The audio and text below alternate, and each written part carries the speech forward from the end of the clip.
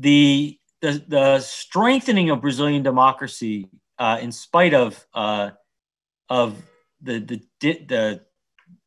many problems that Brazil faces, extraordinary inequality, the fact that it is a big, heterogeneous, diverse, hard place to govern, the level of violence and criminality.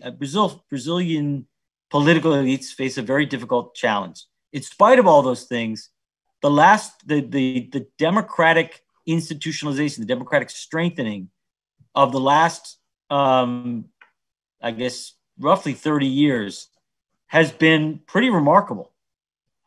And by, at least by 2014, 2015, Brazil had, it wasn't Uruguay and Costa Rica, but it was one of the strongest democracies in Latin America.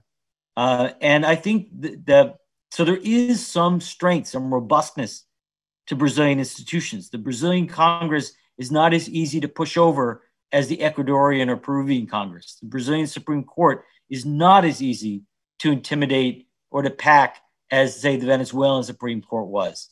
That there's a real difference there. And so I cannot predict that Brazilian democracy will survive.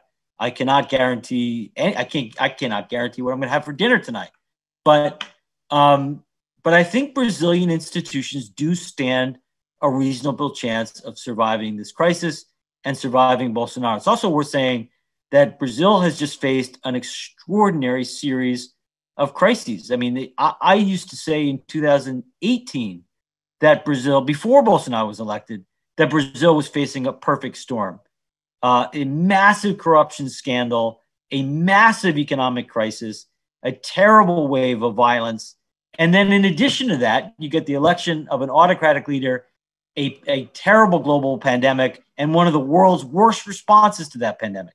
I mean, what Brazilians have had to suffer in the last 6 years is difficult to fathom. And so I also wouldn't be shocked if Brazilian democracy succumbed to that set of crises. I mean, it's a level of crisis that, frankly, few democracies have survived in history. But I'm still pretty hopeful. And I think there's a reasonable chance that Brazilian democracy will at the very least, muddle through this seemingly endless series of crises.